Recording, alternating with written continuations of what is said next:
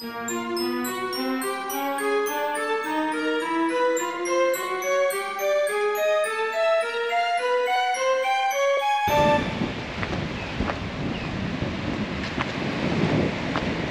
go for a ride.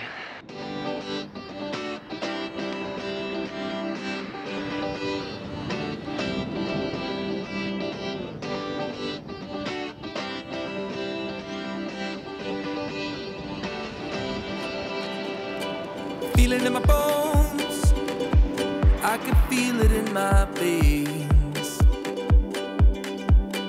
Hands in the sky.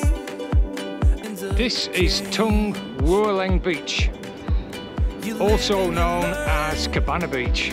And I hope I've seen enough to make something right and make up for what I've lost. I was down, but things are looking up. I wanna get high on you, caught by surprise by you. Want you to make my heart feel as much as I know.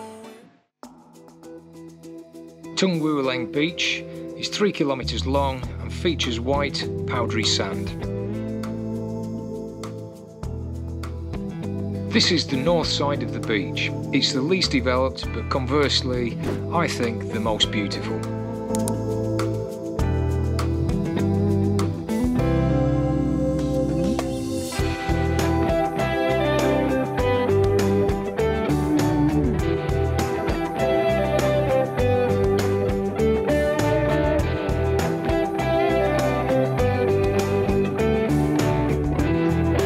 Now coming into the centre of the beach, and things are getting a little bit more developed. There are more shops, restaurants and resorts. A lot of these have been here a long time, and frankly some of them are looking just that little bit tired.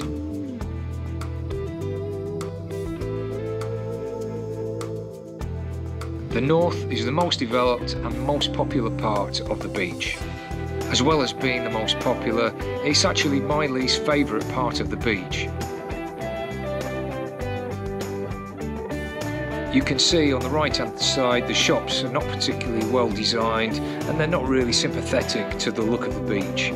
However, this is a popular spot for day trippers and you can understand why. It's got everything you could really ever need. The overall vibe of the beach just isn't what I expected at all.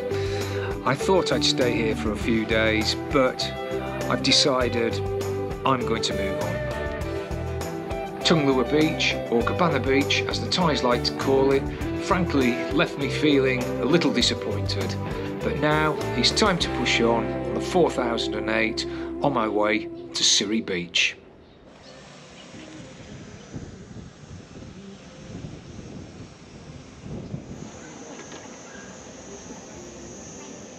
The sign on the left is comparing this area to the French Riviera. Personally, I don't think there's much comparison, but what do you think, guys?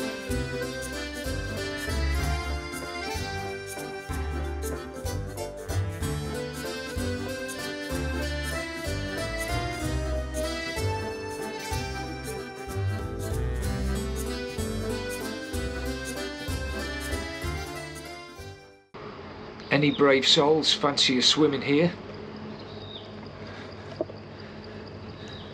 Or here? Or here? Or here? Let me know and I'll tell you where it is. These are spirit houses which are a common sight in the gardens of most Thai homes. They're erected as the guardians of the land and the house and to protect the owners from wayward spirits. Traditionally, when new owners move into the property, a new spirit house will be erected, normally at the side of the old spirit house. If this isn't possible, then the old spirit house will be taken down and moved to a spirit graveyard. Normally, the removal of a spirit house will involve a ceremony where a monk will pick the best day for its removal. What we're seeing here is an unofficial spirit graveyard where the owners have taken the removal into their own hands. It's a common sight on roads up and down the country.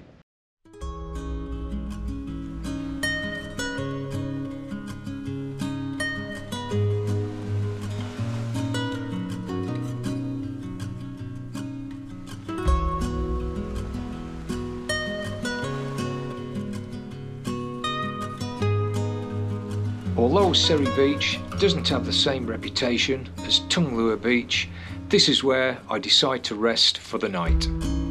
I've been searching in the dark, trusting every clue I found, but the truth has not been told, 'cause every corner of these woods is hollow. Thanks for coming along, enjoy your bikes, enjoy your rides, and I'll see you in the next video.